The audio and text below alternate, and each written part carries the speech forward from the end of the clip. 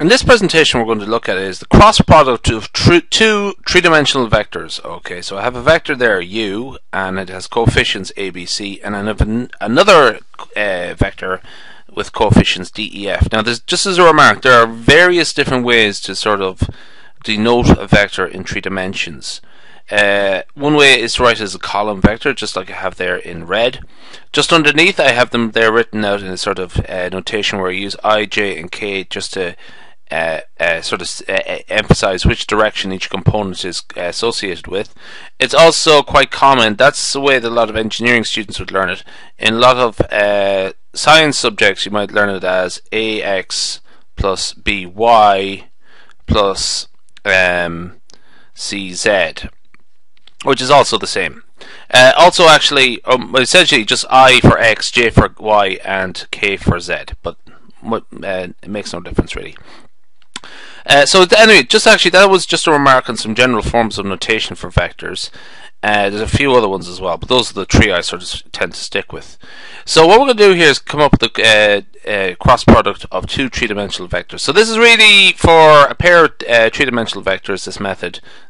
So if for 4 dimensionals or so on, it doesn't really work out as well. So essentially what we're going to do here is, well, basically it just makes no sense to try it this way. So what I'm going to do here is actually rewrite out, first off I'm going to write directions there, because the answer of what the outcome of this operation is also a vector. So the cross product is also a vector. Just to sort of counterpoint that with the dot product, the dot product will be necessarily a scalar number. So the cross product is going to be a vector.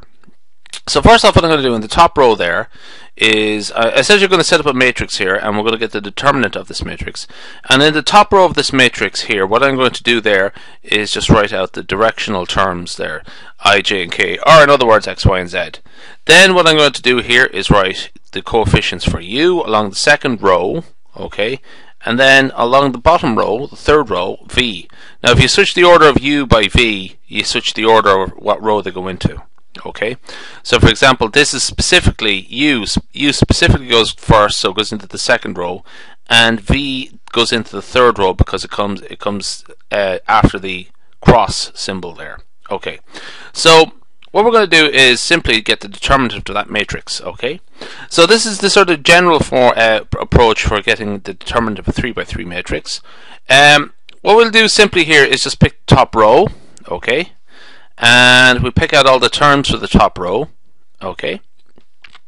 And what we're going to do here is, so we pick out all of these elements from the top row. So we've I there, we've j there, and we have k there. Put a little arrow symbol on that, and we also would sort of have the sign array symbols there. So we would have plus, minus, and plus. So we add or subtract according to the sign array. And then what we'll do here is we will get the coefficient, the submatrix, and we'll get the minor submatrix, and just get the minor, which is the determinant of that submatrix. So for I, you cross off the row and column. Essentially what's left, you're left up with this submatrix here. This is the submatrix for I. Okay, the submatrix for j is as follows. Okay, so just add those 2 components there. Okay, it's when what you get left when you cross off the row and column that j is on. And finally, the submatrix for k. The submatrix for k is simply this part here. And essentially what we do is get the determinants of each of those components there, those submatrices there. I could write it out a little bit further, but essentially I'll just to remark that essentially it's just a determinant of a 2 by 2 matrix. Now if you don't know how to get the determinant of a 2 by 2 matrix, you're already into stuff that's too hard for you here. So what I'm going to do is come up with a little example here. So I'm going to let u equal to 1, 2, and 5. Again, I'll write it as a column vector. Put just a little arrow symbol there to emphasize that it's a vector and not a position. How about 3, 4, 1? Okay. Okay. So how we might also write that is x, 1x plus 2y plus z, or 5z even, and another way we could write this here. I'll just stick to x and y and z here. I used ijk the last time, but x, y, and z is directly equivalent. 3x plus 4y plus z. Okay. So again, I use x, y, z there, but I could have also used ijk. So I will use ijk actually to get the cross product of that. Okay. So again, rather than x, y, z, ijk, I, j, k. So 1, 2, 5 was u, so that goes in here. 1, 2, and 5, and 3, 4, 1. Okay. So let's get this out. This is I. So the minor submatrix is this. Okay. And that is 2 times 1. I'll make the biro a bit bigger. 2 times 1 minus 4 times 5. Okay. Plus j times, so that's 2 times 1 is 2. So it just looks, yes, it doesn't look like 21 there. So I'm just going to make a little bit more room here. So j, let's look at its submatrix. Okay. 1 and 3, 5 and 1. So 1 times 1 minus 3 times 5. Okay. And that is in a negative position for the sine array. Okay. So that would be a minus there because this is in a negative position for the sine array. Plus, minus, plus. So the k is next, and that's in a positive position. And its submatrix is as follows. So it is all of that there. 1, 2, 3, and 4. And that works out to be 1 times 4 minus 3 times 2. So working that all out, 2 times 1 minus 4 times 5 is minus 18.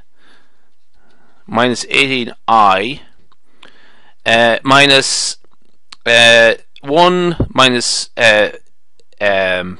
15, so it's minus 14, but we have a minus there as well already, so the minus signs cancel out, so we have plus 14j, and then finally minus 2k, 4 minus 6. Okay, and again this is a minus here and a minus here, and they cancel out, so we have 1 minus 15 is 14, so minus 14 gives us plus 14. So that is the answer there. That is the cross product, and again it is actually a vector. Okay, and that's it.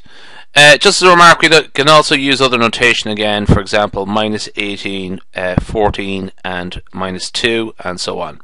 Now, something that might be of interest here, something that will be useful later on, is something that might be interesting is the scalar triple product. Okay, and that follows on from this. Okay, the cross product, and so on. Okay, so yeah, that's enough. It's useful. The cross product is very useful and as a building block in this stuff here, vectors. Okay, that's cross product of two vectors.